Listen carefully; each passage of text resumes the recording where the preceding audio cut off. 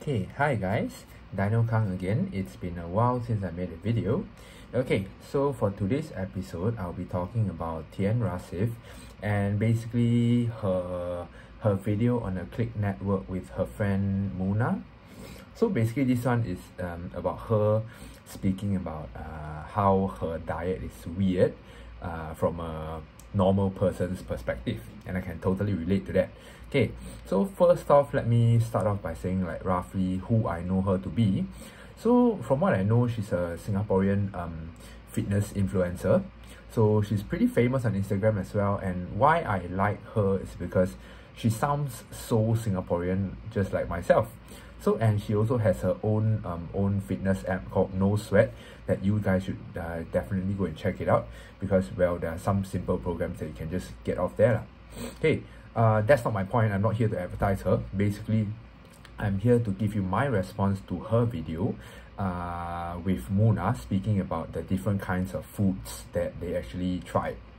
Okay, so I watched the video in its entirety, but I think I got lost halfway. Okay, so the first few things that I want to cover, rather, go and watch the video, and the first thing that they actually tried will be, eating, basically it's eating healthy lah. So the first healthy food that they're trying is kiwi, and Tyen Rasif, she said that she actually eats the kiwi with the skin on. Okay, can tell you from my perspective, yes, I do think it's weird. Okay, no, there's nothing bad about it apart from it probably being dirty, but if you wash it clean, it's perfectly fine. Okay, so my girlfriend eats the kiwi with the skin on as well. I have never ever eaten a kiwi with the skin on because I think it's weird lah. Like I don't want to eat the furry part of it. Like I never knew it could be eaten in the first place. Not to say that it is good or bad. Okay, so she's saying that all the benefits of eating the skin, right? I can tell you straight up, no, the kiwi itself is healthy enough.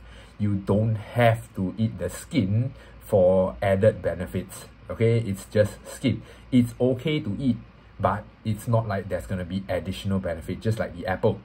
Okay, yes, eating the skin has a little bit more fiber, but if it makes it more disgusting or weird, I rather not. Okay, personal preference, to each his home, to each his own. Okay, so the next one is the particular one that I want to talk about.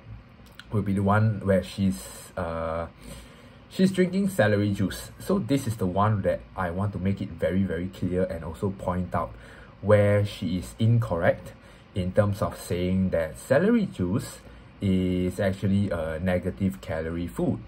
Okay, just to be very clear, when she mentioned like negative calorie foods and saying that you are burning more calories digesting that food than the calories you're actually consuming, that is quite incorrect. And she also brought up examples like carrots, broccoli and cucumber. So she's saying that these are examples of negative calorie foods, just like celery.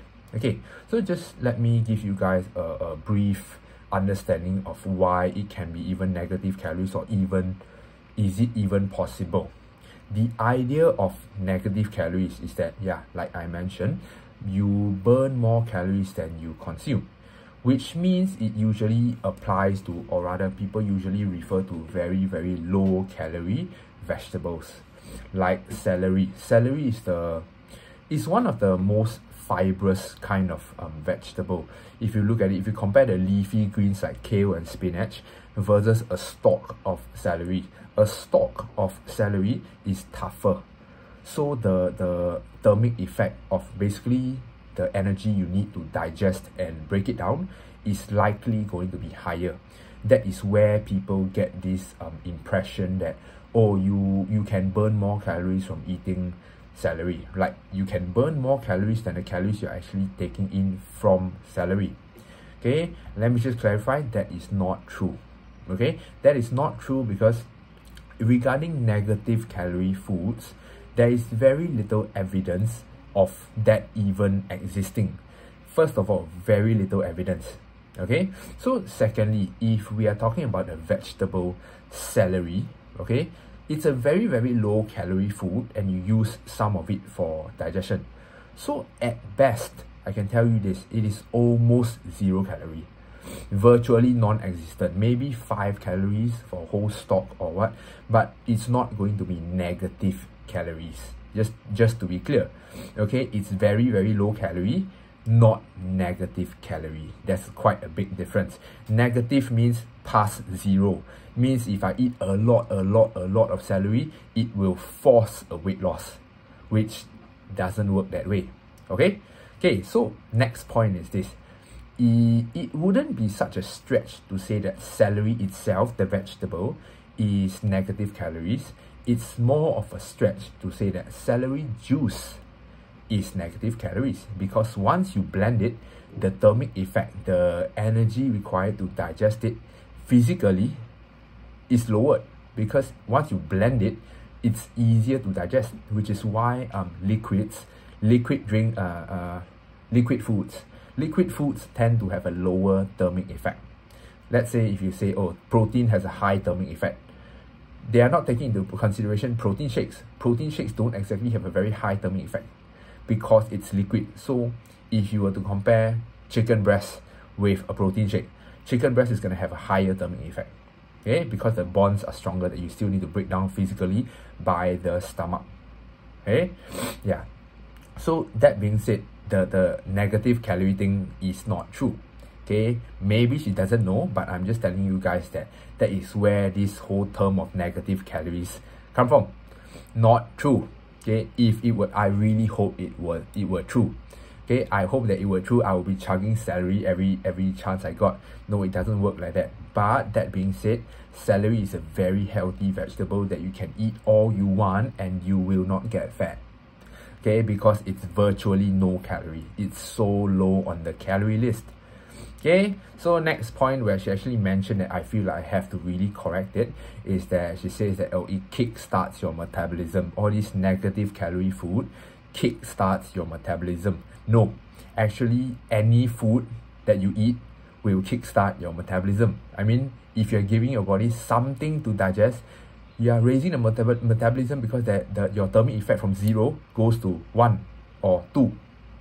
Right? That is kickstart your metabolism. So these labels, I know where they come from. I'm explaining to you guys very simply why they are basically incorrect or just not very useful information. Okay, next up, then she talked about boiled chicken breast and how she likes the taste of plain boiled chicken breast. I personally, look, it's great to eat it that way. I mean, it cannot get any cleaner in terms of protein and macros, but you really don't have to eat like that. Okay, I don't eat boiled chicken breast plain on itself.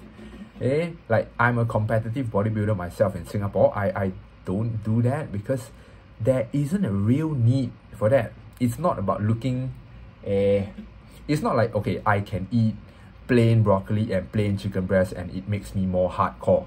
No. If we are looking at it long term, we are looking at sustainability and how you don't feel like killing yourself from eating the same meal over and over again. Right? So it's up to what you like to eat. So if she actually likes to eat plain chicken breast, then by all means go ahead. Same like chicken, broccoli and rice, like her bodybuilder diet. And talking about chicken, I think she used chicken raw, plain chicken breast, broccoli and raw eggs. So that combination, yeah, is extremely healthy because the macros are amazing, but it's not something that I would try. It's not something that I would eat on a regular basis because, I don't know, it's not very tasteful for my liking lah. So if I'm eating fried chicken or having ice cream, I eat it quite often because, you know, it's sustainable for me. I just count how much I'm eating of which nutrients. So as long as that fits, as long as it fits your macros and have some veggies in there for fiber and your micronutrients, you're good. There are 1,001 ways to season your chicken breast and broccoli and ways to cook it to make it tasty. It has to be tasty for me. Okay, food is supposed to be tasty. It's a big part of life's enjoyment. Like, you shouldn't be torturing yourself when you are in a diet. Okay, there are many ways to go about it. Okay, Okay, so like I also want to stand by what she said. I fully support her in saying don't hate it till you try it. Okay, many of my salads that I eat regularly, people will say, why must eat salad? Why must eat salad? Can I don't eat salad? I want to diet. I want to lose weight, but I don't want to eat salad. Like, dude, have you even tried it? It tastes amazing. Like, I eat it because I like it, not because I have to eat it. Right?